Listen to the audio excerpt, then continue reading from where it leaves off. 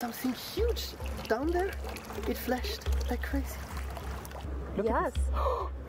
What the f is this? Did you see? It's a ring. Yeah, it's a don't ring. throw it again. These murky waters are full of surprises. Today I would love to show you how the waters of Venice look like under a microscope. The canals are full of life and weird creatures. But first of all, welcome to Venice.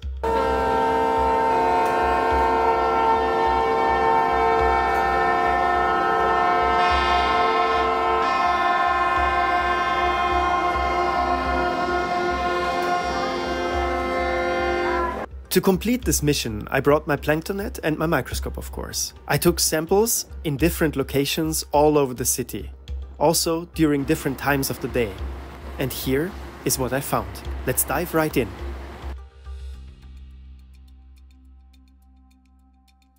The warm, shallow waters of the Venetian lagoon are filled with jellyfish. Some of them are very remarkable, like for example this one here. It compresses the water on its inside to propel itself forward, like a rocket ship. I was very happy about this find. I can't stop watching it.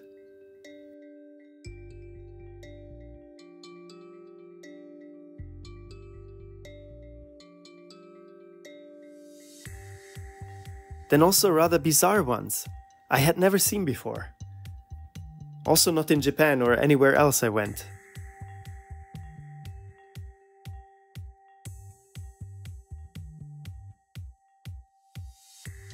This is not a jellyfish, although the name would suggest otherwise.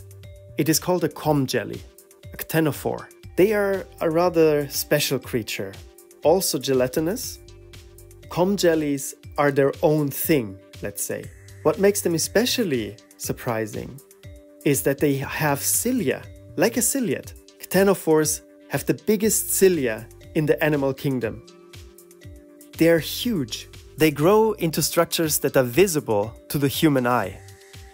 A little later in this video I will show you what I mean by this. The most surprising thing about these cilia is that when they break off, they're still able to move.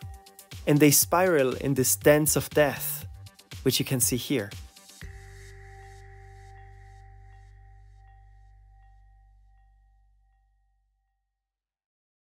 Apart from jellyfish, you can also see a lot of these ones here. They look so alien. This is a larva of a polychaete worm that is now just 1/4 millimeter, but will grow into dozens of centimeter long worms, potentially. For me, it is quite hard to distinguish now the species of this polychaete worm. If you have any ideas, please let me know. Then, of course, there are also these ones here. This is the frontal part of a veliger, which is a larva of a mussel or another shellfish. The water is also teeming with those, of course. There are mussels and other shellfish all over the place in Venice. I quite like this shot here. Then we slowly come to my favorite part. The waters are filled with all types of dinoflagellates. It is really remarkable how many there are. So many different species. Dinoflagellates are very interesting. Dinoflagellates are an important part of the food chain. Many of them hunt or do photosynthesis or do both. They are autotrophic and heterotrophic at the same time and can even be part of other creatures, like for example corals. Some dinoflagellates have evolved to become symbionts and provide energy to cnidarians, like jellyfish and the polyps of corals. The most remarkable dinoflagellate I found during my time in Venice is this one here. This is polykrikos, which means several rings. Dinoflagellates have these rings made of cilia that helps them to move. It's a kind of a propeller that goes round their cell.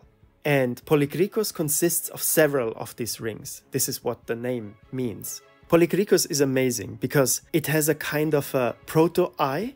It can sense light very well.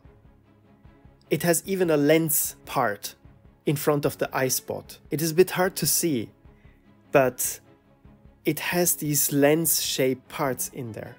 But they should not be confused with another feature that this one has here. This dinoflagellate has nettle cells.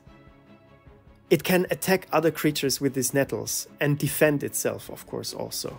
Unfortunately, I have never seen it in action.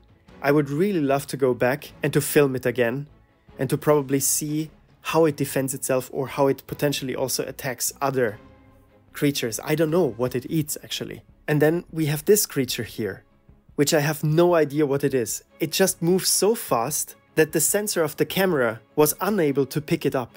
Also for the naked eye, when I looked through the ocular of the microscope, I was unable to discern what it was. It's just too fast. Also slowing it down 4 or 5 times with the slow motion capability of this camera, I was unable to see what this thing is. And then we have the arch nemesis of dinoflagellates. This here is a radiolarian. It is an amoeboid creature that floats freely in the water column. The needles that stick out are a kind of a skeleton where the amoeboid parts basically live on and move on. They are made from strontium carbonate or strontium sulfate. As you can see, the center of the cell is filled with all kinds of different prey that it caught, mostly dinoflagellates, that probably, before they're being eaten, also have to do slave work. When light hits these cells contained in the radiolarian, they produce sugars through photosynthesis and feed the radiolarian on top. Then I also found my absolute favorite diatom, this one here. I'm not quite sure which species it is, but I've never seen anything like it. It is this bent ribbon. Absolutely amazing. And then we have this one here. This is a ciliate, living in a kind of a bottle. It is a tintinid. Tintinids basically mean bell-shaped ciliates. The bottle they are creating to protect themselves is made from chitin or something similar and protects them quite well. When they get threatened or attacked, they retreat into this tun, where they are safe. They seem also predominantly feed on dinoflagellates. Some of the internals of the cell seem to be smaller species of dinoflagellates that fell prey to this predator ciliate. But the biggest surprise that I had during this time in Venice is still to come.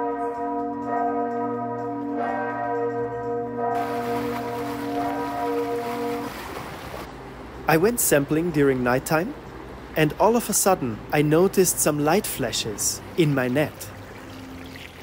Oh yeah. It's flashing like crazy. Yeah. What might it be? Yeah. It's dinoflagellates. Really? There is something huge down there. First of all, I thought they are also dinoflagellates, bioluminescent dinoflagellates. But they were just too big. These flashes were massive. I had never seen anything like it before. What is this? There. Yeah. It's a jellyfish. Yes, it's a jellyfish. It's a jellyfish. After some investigation of what had happened, I found out that this is actually a ctenophore. It is a comb jelly. When comb jellies are exposed to mechanical stimuli, Wow. they send out a light pulse with a specific frequency. It's a kind of a bluish-green light. I had never seen this before. It was an absolute new thing to me. The only thing that I knew about comb jellies is that they have a very unique way how they reflect and refract light from their cilia. When the light bounces off, you get this amazing rainbow effects all over these small cilia. But apart from that, I did not know that these creatures are able to be bioluminescent, to defend themselves. These comb jellies actually seem to be extremely new to Venice. Before 2016, they had not been observed, and they were somehow transported there by a cruise ship or a cargo ship, who knows. But they are not native to this lagoon. Now, they start to grow explosively, and you can find them really everywhere. I would really be curious how these comb jelly swarms impact the ecology of this lagoon. The lagoon is anyway threatened by so many different things, and it is in very dire conditions. Well, I hope you like this little excursion into the murky waters of Venice. Let me know what you think, and please let me know if you're able to identify some of these species. I would be really grateful. It is always nice to learn about the names of some species I don't know. Thank you so much for watching. Let's dig up some more dirt, and let's stay curious. Bye bye.